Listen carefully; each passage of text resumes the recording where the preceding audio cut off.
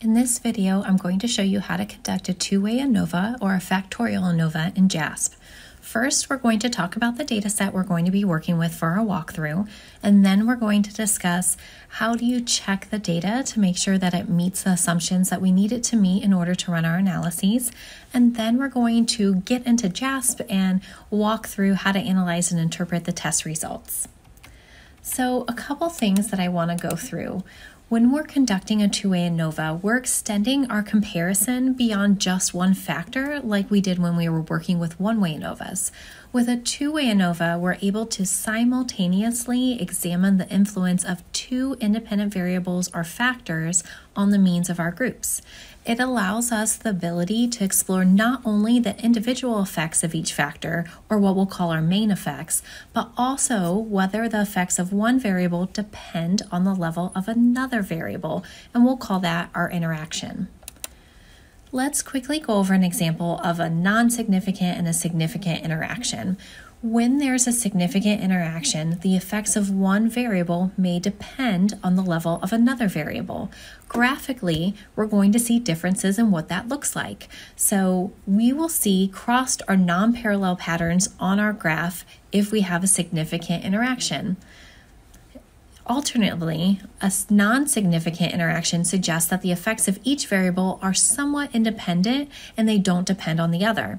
In this case, we'll see bars or lines that appear more parallel. Looking at the charts from a study published in PLOS ONE by Maria Ortiz and colleagues in 2014, the graph on the left shows levels of the dependent variable for the control group and for the diabetic group when they receive a treatment or when they don't. The bars for the control group are higher than the diabetic group in both the untreated and the treated groups. In the graph on the right, we can see that the bars are not parallel. Although the control group was higher than the diabetic group when untreated, the diabetic group was higher in the dependent variable when treated. This is what we would expect to see when we have a significant interaction. For our JASP walkthrough, we'll be analyzing data published by Alexandra Zayland, myself, and Don Johnson in 2018. We conducted a series of studies to determine if people evaluated victims of sexual harassment in a public location. In this case, we were looking at a bar, differently depending on a couple different factors. So we're only going to be analyzing a portion of our overall study. We ran a total of 2 different studies. So if you're interested in this, you can see our publication to learn more, and I will make sure to include a link to the publication in the video description. So past researchers have found that people are more likely to help someone who's a friend compared to a stranger when they're sexually harassed or assaulted. So what we wanted to do is learn more about a more ambiguous category of relationship, an acquaintance. Someone you might know from class, a neighbor, a friend of a friend, etc. Past researchers have also found that alcohol intake impacts perceptions of victims. So we wanted to manipulate both the relationship our participants had with the victim, meaning they were to read a vignette and imagine the victim was either their friend, an acquaintance, or a stranger. And we also manipulated the alcohol intake of the victim. They were either depicted as intoxicated or sober. For our first factor, relationship with the victim, we had 3 levels: stranger, acquaintance, and friend. Our second factor, victim alcohol intake, had 2 levels: drunk and sober. So let's get to know the data that we're working with. We recruited a sample of 247 undergraduate students from introductory classes in psychology. Students were randomly assigned to read one of 6 vignettes. After reading the vignettes, students were asked to answer questions about their intention to help the victim, if they had witnessed what had happened, how much they blamed the victim, and how much empathy they had for the victim. So for our study today, that we're going to focus on the participant ratings of victim empathy. For our walkthrough, we'll be testing 3 different hypotheses. For the first hypothesis, we'll be asking if there's a difference in participant mean ratings of empathy for the victim by the victim's level of intoxication, so drunk versus sober, in the vignette that they read. For the second hypothesis, we'll be asking if there's a difference in participants' mean ratings of empathy for the victim by their relationship with the victim, so stranger, acquaintance, friend, in the vignette they read. And for the third hypothesis, we'll be asking if there's an interaction between victim alcohol intake and relationship with the victim on participant ratings of victim empathy. So what are our null hypotheses? With two-way ANOVAs, this is the tricky part, we have 3 sets of hypotheses. Hypothesis 1, we're looking at our very first factor, which is level of victim intoxication. Empathy for the victim does not significantly vary by level of victim intoxication. Looking at hypothesis 1, we're talking about the main effect of factor 1. We want to see across both rows, are participants who were sorted into sober conditions different in their levels of reported empathy than participants that were sorted into drunk conditions. So we are seeing, is there a main effect for level of victim intoxication on these levels of victim empathy? So hypothesis 2, empathy for the victim does not significantly vary by relationship status with the victim. For this hypothesis, we're looking across our columns. We want to see, is there a main effect for relationship status? So we want to see, are participants who were randomly assigned to the stranger condition, do they have significantly different levels of victim empathy than participants that were sorted into the acquaintance condition versus the friend condition? And our third hypothesis, this hypothesis is unique to our Two-Way ANOVAs in that we're talking about an interaction. So our third null hypothesis is there is no significant interaction between relationship status and level of intoxication on empathy for the victim. So before running a Two-Way ANOVA, we have to make sure our data are appropriate for this analysis. So to do that, we have to meet 6 different assumptions. These assumptions are the same ones that we've looked at with the independent factors t-test as well as the one-way ANOVA. So we're going to go through each of these. If you don't need to know how to conduct a statistical assumptions and check for those, please feel free to skip ahead in this video. Our first assumption is that our independent variable is categorical, meaning that our independent variable is separated into multiple categories that are nominal in measure. We meet this assumption. Both of our factors, level of alcohol intake and relationship status with the victim, are categorical and measured at the nominal level. Our second assumption is that our dependent variable, level of empathy for the victim, must be continuous or measured at the interval or ratio level. Participants responded to 2 items measuring their level of empathy for the victim in the scenario. One item was, I feel sorry for the woman in the scenario. Participants rated each item on a 7-point Likert scale from 1, strongly disagree, to 7, strongly agree. In psychology, we generally treat Likert scale data as continuous, thus we meet this assumption. Our third assumption is that participants in all 6 groups are different or unrelated to each other. In this example, we need participants in each cell or group to be completely independent or different from the people in all of the other groups or study conditions. So no participant can be in more than one experimental group. What I mean by that is someone who's sorted into that drunk stranger group and reads the vignette that has a victim that is drunk but is a stranger to them, they cannot also be in the group and have also read the vignette for the sober acquaintance. So we need everyone to be completely separate. And for this study, we meet this assumption. So in order to check our last 3 statistical assumptions, we need to move into JASP. So we're going to check in JASP to see if we have normal distributions in each of our 6 groups, no outliers, and homogeneity of variances. So let's move into JASP and analyze the data. Okay, so now that we're in JASP, let's look at our data and get to know it a little bit. So we have a couple more columns here than we're actually going to be working with. So you can see we have some demographic information for age and sex that we're not going to look at. And we've got our first IV, IV1, our first factor, IV2, and our dependent variable empathy. So you can see that empathy is here, it's measured at the interval or ratio level as indicated by this ruler. And what we're going to do now is we're just going to change the labels for our factors just to make it our lives just a little bit easier when we go to interpret the data. So go ahead and double click here. And for label 1, we're going to say low alcohol intake. And for label 2, we're going to change this to high alcohol intake. And then we can go ahead and click on the red X to close the window, and then double click here on IV2, and we're going to change each of these labels as well. So we have stranger here, we're going to change 2 to acquaintance, and then we're going to change 3 here to friend. And what you want to do is always click on one of the other rows just to make sure that JASP has got that, then click on the red arrow. So now if we scroll down, we can see everything is labeled just how we want it to be.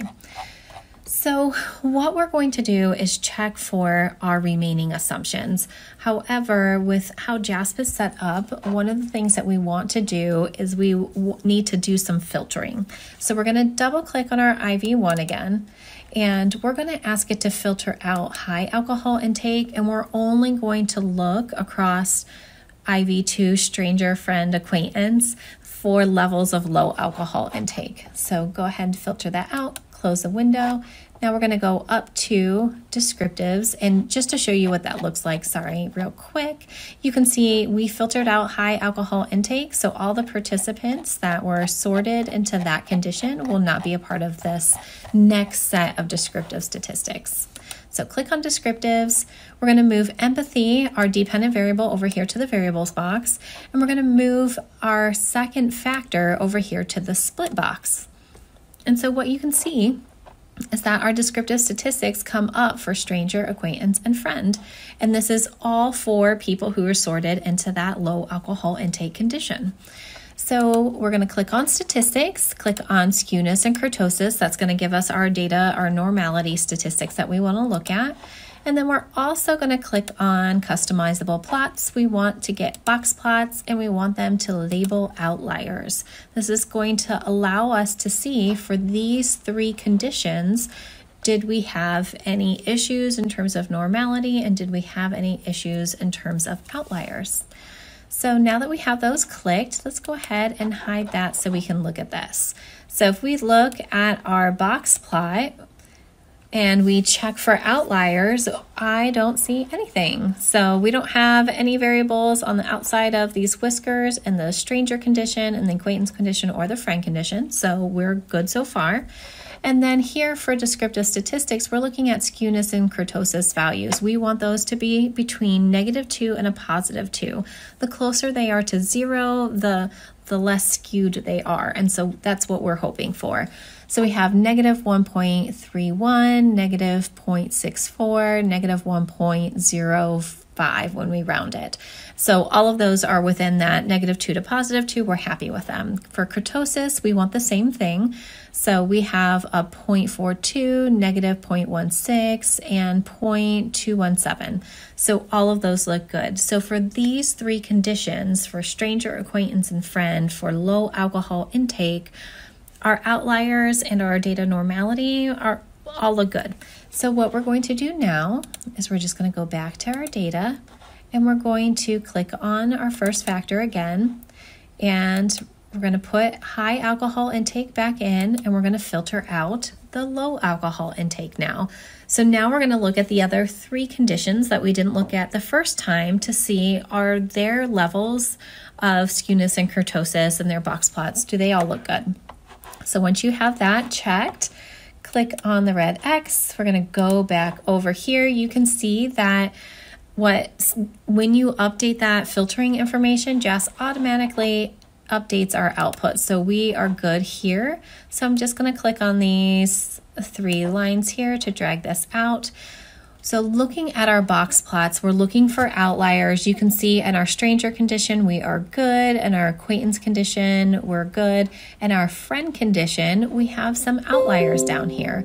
So you can see participant number 208, participant 242, and participant 227 all had outliers, and these are all participants that rated their level of empathy for their friend in the vignette as being much lower than the other participants did. So we do have some outliers in our high alcohol intake friend condition. And let's go up here to our skewness and kurtosis values. So again, we want them between -2 and +2. So skewness, -0.89. negative 0.248, negative 1.488. Those are all within those bounds, so we're happy. For kurtosis, we have negative 0.27, negative 0.881, and 3.683. So here in that friend condition, we have a kurtosis value that's outside of that -2 and +2 bounds. That's a bummer because that's a high kurtosis value. And one of the things to be aware of is that oftentimes these kurtosis values, if we have values that are significantly high, it's because of outliers. These outliers can very much impact those values. So what we had done is I created another data set that had the outliers removed so we could look at them there. So let's go ahead and open up that outlier-free data set and rerun this and see what that looks like. Okay, so this is our other data set. This has those outliers removed, and you can see the labels already taken care of for our factors. So let's go to our first factor, and we're going to filter out the low alcohol intake so we can look specifically at that high alcohol intake condition and see if our kurtosis values have been fixed. So let's go up here to descriptives. I'm going to click this arrow to hide the data, move empathy over to the variables box. We're going to move IV2 into our split box. So I'm going to click on statistics and skewness and kurtosis. Then I'm going to click on customizable plots, click on box plots, and label outliers. So let's look at our new output here. So you can see this has definitely been cleaned up. And we have stranger, friend, acquaintance, and friend, and we no longer have any outliers on these box plots. So let's take a look at our kurtosis values. So 0.27, negative 0.881, and then our friend condition, negative 0.585. So that's much different and much better than what we had with the 3 over level of a 3. So this is a lot better. The question is ultimately, would our results for our ANOVA been different? Well, let's go ahead and run the results with this cleaned up data set without the outliers because the kurtosis has been fixed. And then we'll come back to our original data set and compare them to see if those are different. So for right now, let's go back here and we're going to double click on IV1. We want to bring back all of our participants. So we want to have all of the different conditions here open. So click on the X once that is done. And now we're going to go up to ANOVA. So click on ANOVA and then click on the first one, ANOVA again. And what we're going to do is our last assumption is the homogeneity of variances. We will analyze that here. So let's put our dependent variable empathy in our dependent variable box, and we're going to move both of our factors here into our fixed factors box. So a couple things that we want to look at. We want to look at descriptive statistics. Those are always helpful to have. We're also going to ask for estimates of effect size. You can see there are 3 different ones here, just like with the one-way ANOVA.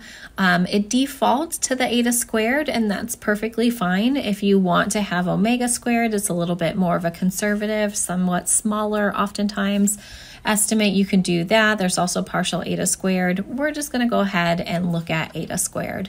And so a couple other things that we want to look at here. You can see there are lots and lots of different things we can click on.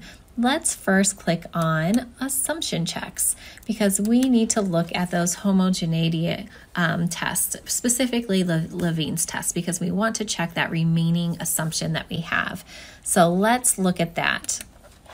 So assumption checks, test for equality of variances. Here, as a reminder, we want that p-value to be greater than 0.05. That means we meet this assumption.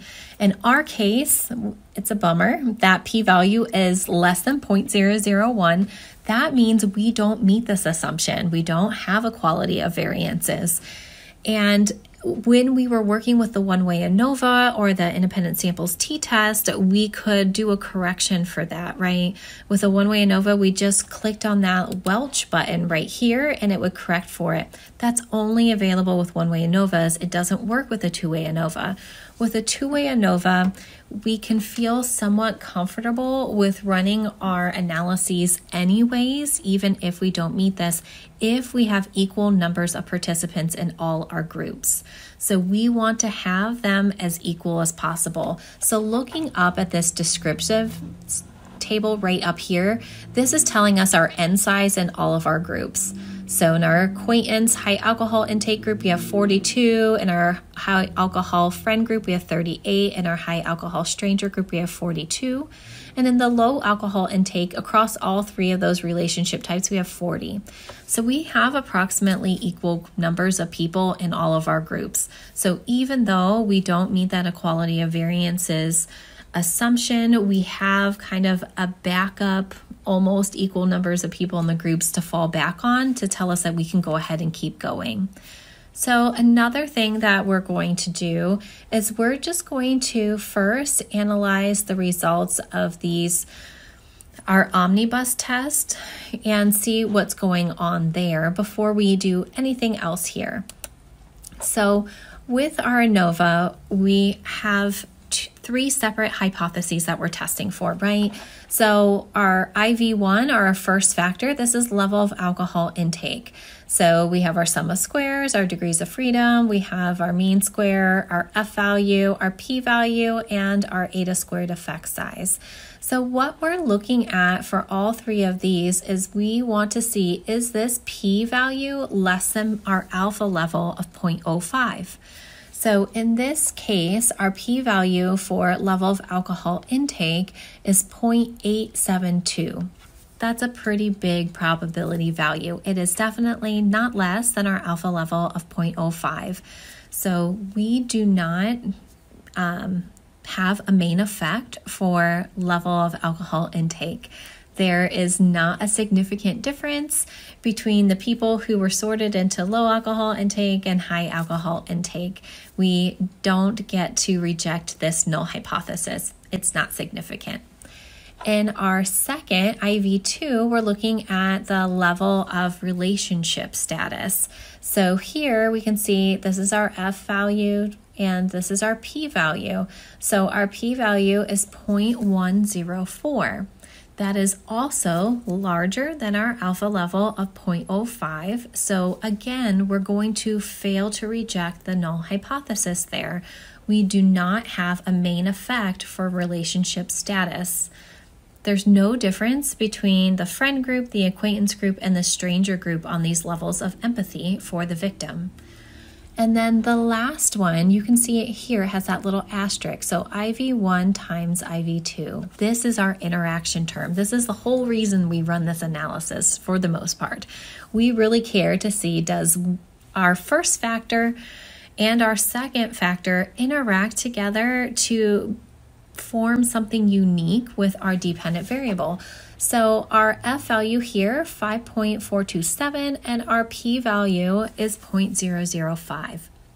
So 0.005 is less than our alpha level of 0.05, so we're going to reject the null hypothesis. So our third hypothesis, that there is an interaction between our first factor, level of alcohol intake, and our second factor, relationship status, is true. We have a significant interaction between those two factors on participant ratings of empathy for the victim in the scenario.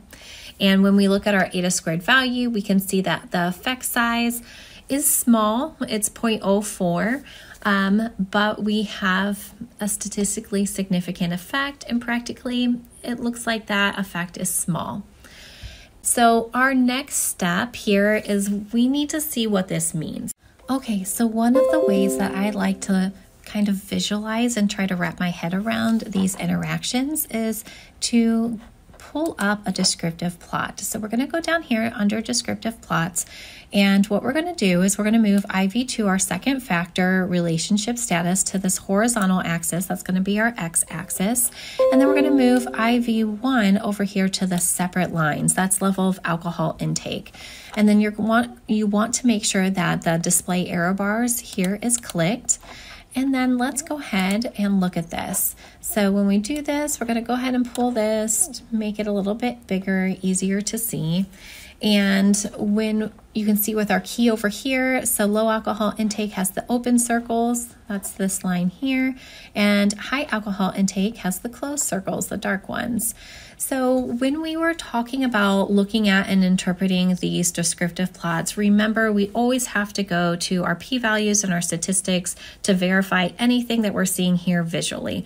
But this can help you get a picture of what's happening with the data, and then we can go to our tests, our statistical test, to back that up or to see if it's not confirmed.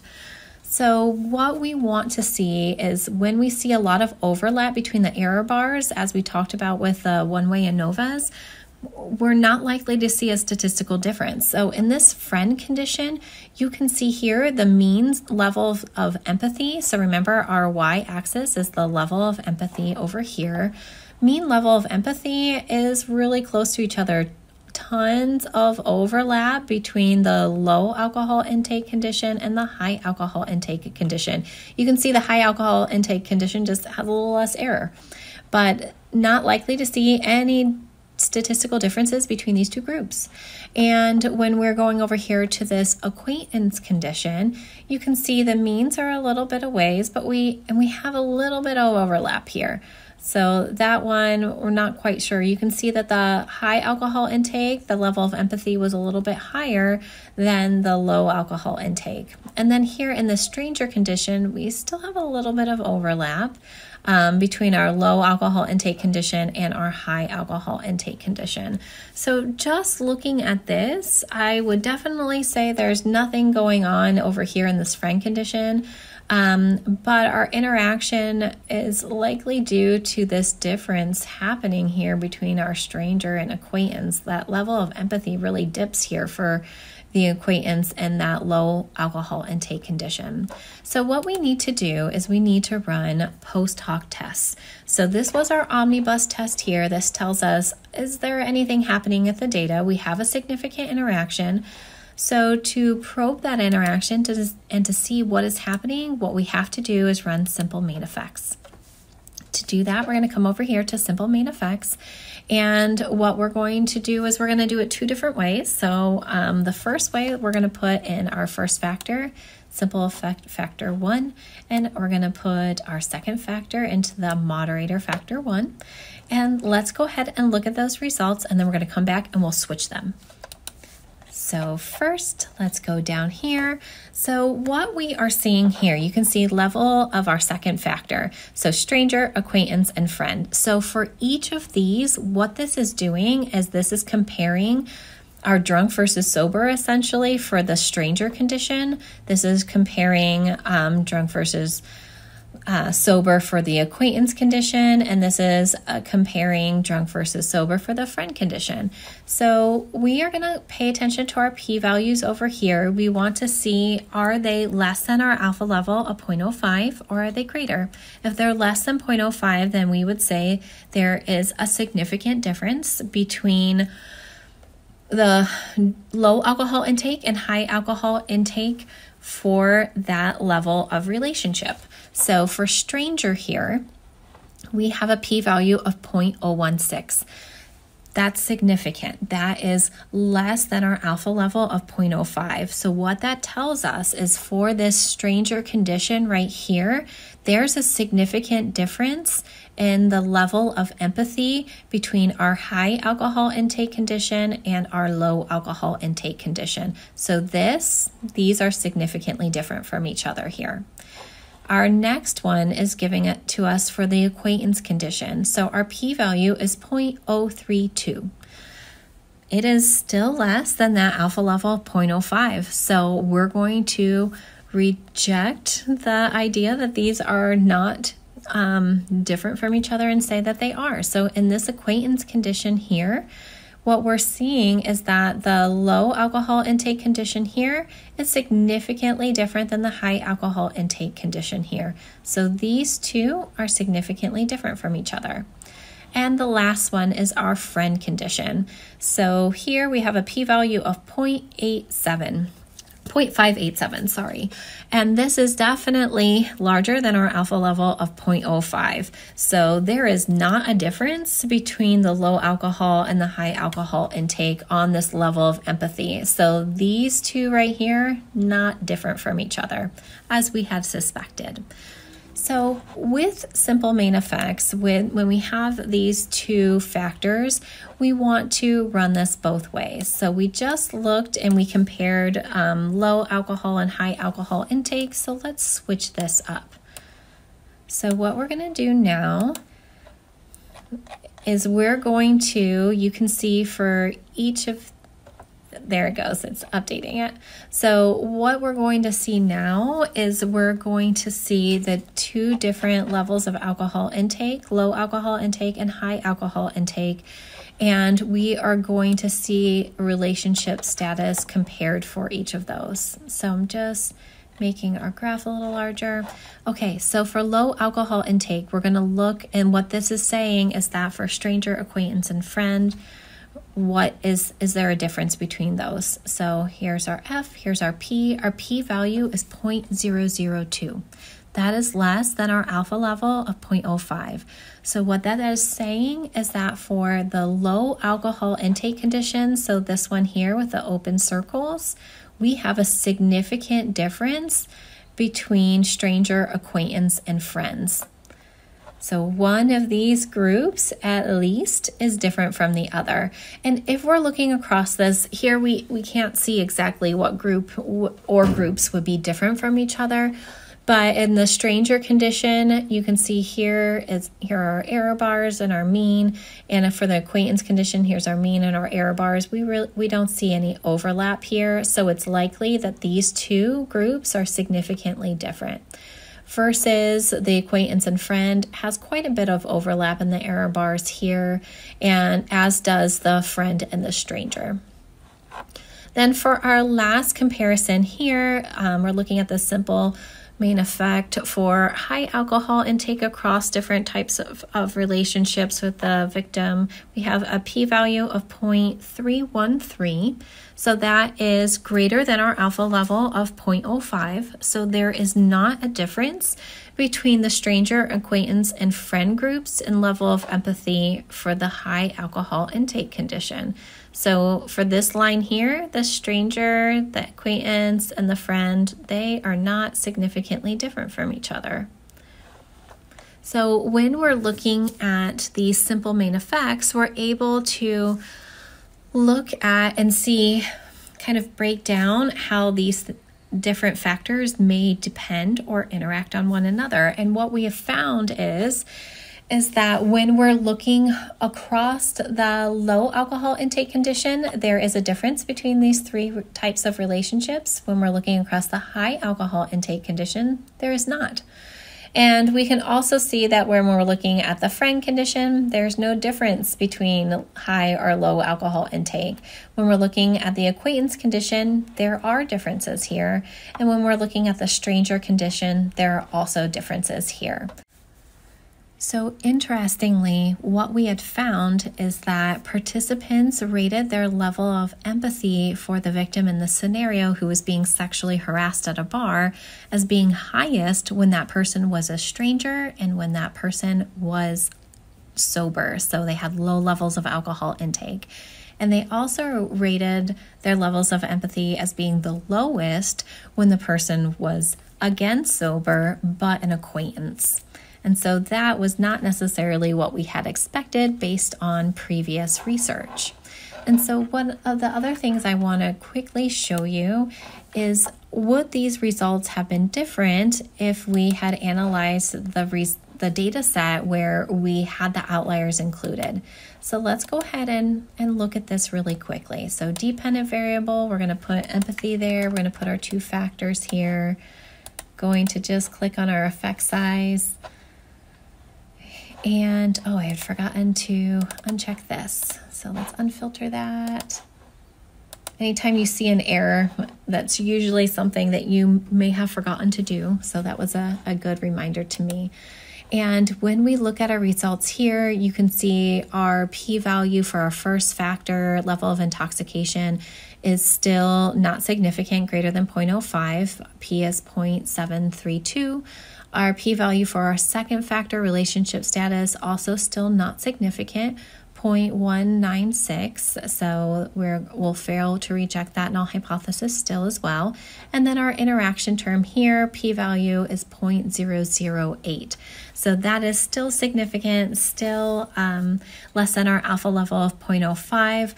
You can see that our effect size is a little bit smaller here. So our effect size here is 0.039 versus our effect size over here, let me find it, is 0.043. So in essence, the results are exactly the same, whether we included the outliers or didn't include the outliers. However, we can see that the magnitude of our effect is slightly bigger when we took those outliers out that were kind of messing with our data set.